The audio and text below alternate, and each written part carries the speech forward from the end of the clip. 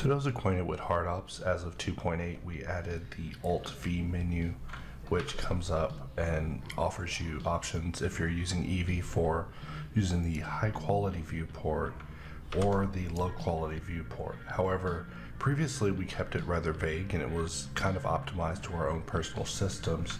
However, if we jump into HQ and we expand the tool panel, you can see that there's now more preferences than ever for customizing how you want the Eevee HQ experience to be. And if we press alt+V and we go to LQ, you can see that this alternatively turns everything off, along with the global samples on everything from indirect lighting to shadow sampling being lowered down to 64 samples. If we press N, we can bring up the N panel where we can see the Eevee LQ and HQ settings here. If we jump this up, we can see that now whenever we jump up to HQ that will be using 1024 versus when we jump down to LQ that will now be using 64 in the render area of the N panel of the hard ops N panel.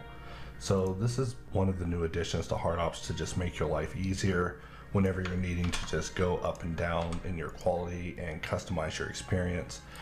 Basically, depending on your computer, some computers may not be able to have HQ 4096 as its final experience. However, on something like a laptop, having something like 512 would definitely be more than optimal for your needs as far as seeing the finished results. So another thing I also wanted to show in this video is if I press A, I can select everything, and we'll just make sure our last selection is a mesh here. And I guess nothing is a mesh here. And under settings, we now have options for export. And when it comes to export, these are the same settings that are here under the export settings, which you can access without any issue as well. However, we did also put them in the settings menu to make things a little bit easier for you. However, I have been pondering better places for placing them.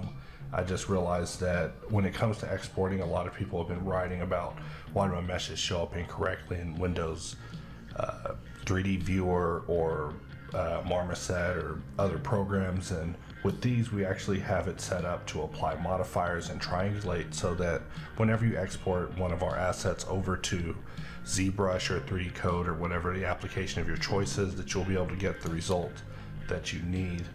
And if we go ahead and just test it, you can see that everything is checked here that you would need in order to get it to export to any application of your choice, since not all of them can adequately convey NGUN. So with that, we'll wrap up this video and I'll see you guys next time.